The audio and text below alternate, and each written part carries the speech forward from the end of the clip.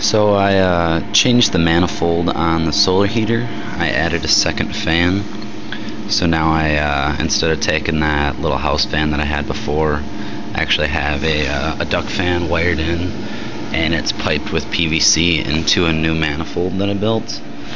And it's 10:30 right now in Wisconsin, and we're still blowing 130 degree heat right now. This, I took some advice from an architect that I met online, and he helped me design this new manifold. This is actually a 3-part piece. So there's 2 pieces of wood sandwiched in between insulation. This is just weather stripping to seal good. This is actually stripping that you would use to seal your garage, the garage door floor. I found it worked really well just to make sure that the air was nice and tight as you close this window, because I'm not the greatest craftsman when it comes to wood, so I don't think I cut it exactly right, but it all works out. One thing I did notice, if you're going to build a window manifold, my wife noticed that right here the air will actually seep through. So I just took these terry cloths and stuffed them down in here to seal the air gap, and it's really nice now. This window is actually frosting in between, so you'll be able to notice that pretty quick. But the new manifold, last night it was like -5, and this wood never got cold to the touch. The old wood was very cold when you touched it.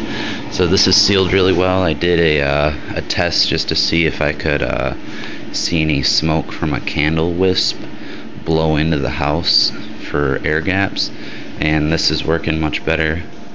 I think the heater overall is actually performing really well over the winter time. It's about 10-11 degrees right now, and as you can see, it's really snowy.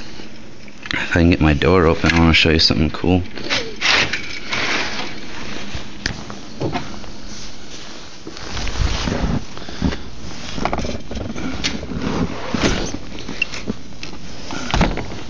So the heater turned on just fine this morning around 9 o'clock, and it's holding up really well over the winter time.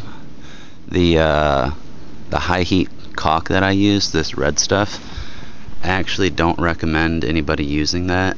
Just use the clear silicone. You can see I added that on the outer side, and it sealed much better. This red stuff is actually, I don't think, designed to freeze. I thought it was just gonna need to hold temp for heat, not coldness. Anyhow, everything else is holding up really well.